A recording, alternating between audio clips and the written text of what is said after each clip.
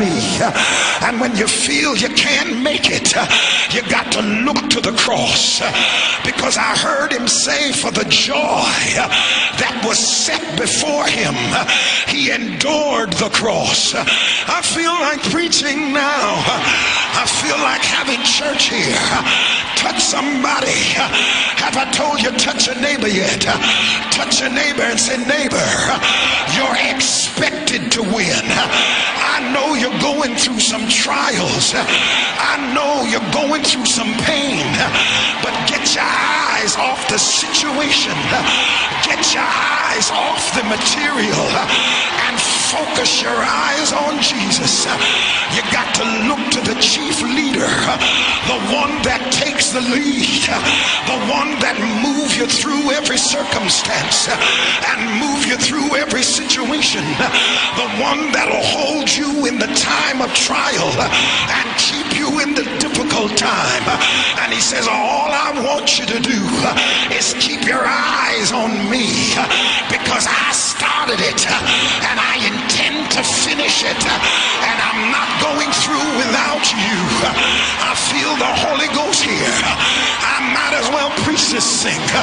Can I preach like I feel it? Sometimes while you're moving and trying to get to the place, somebody says, well, where is Jesus? Have you ever been through a trial and you wanted to know where he was? I've cried and I prayed and I've looked for every help I can get. I've touched and agreed with everybody, but I wonder where the Lord is, because I don't feel him. I can't see him. Well, I'm here to tell you where he is. While you're coming through the race, trying to keep the pace, holding on to your faith and lifting him up and giving him the glory, I'll tell you where he is. He's sitting at the finish line waiting for you to get there, because he expects you to pull it off through the power of your anointing. Shake somebody's hand like you're gonna shake it off and say, neighbor, I know you're hurt, but we expect you to win. I know you lost your job, but we expect you to win. I know you're going through trials, but you're still expected to win. I feel the Holy Ghost.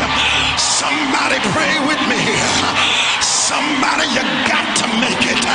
You got to tell yourself, I'm expected to win. I'm expected to cast out devils. I'm expected to move to the next level. I'm expected to get over this mess. I'm expected to come through this depression. And I will,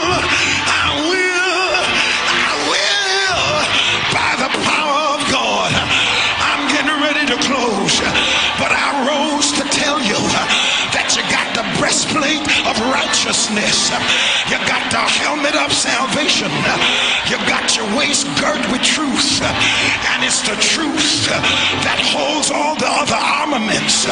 It's knowing the truth that keeps the breastplate, that keeps the helmet, got your feet shod with the preparation of the gospel, and you got the shield of faith that quenches the fiery darts of the enemy.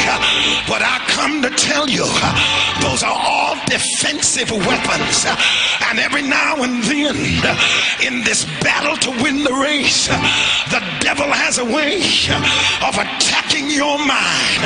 You gotta watch what you think, and he attacks your heart. You gotta watch what you love, then he attacks your truth. You gotta watch what you believe, then you got to have the shield that keeps him off.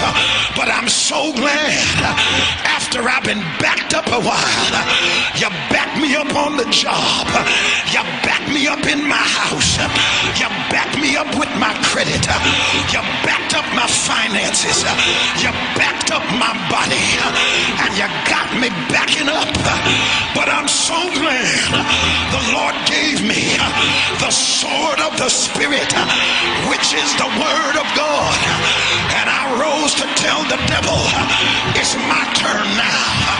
It's my time.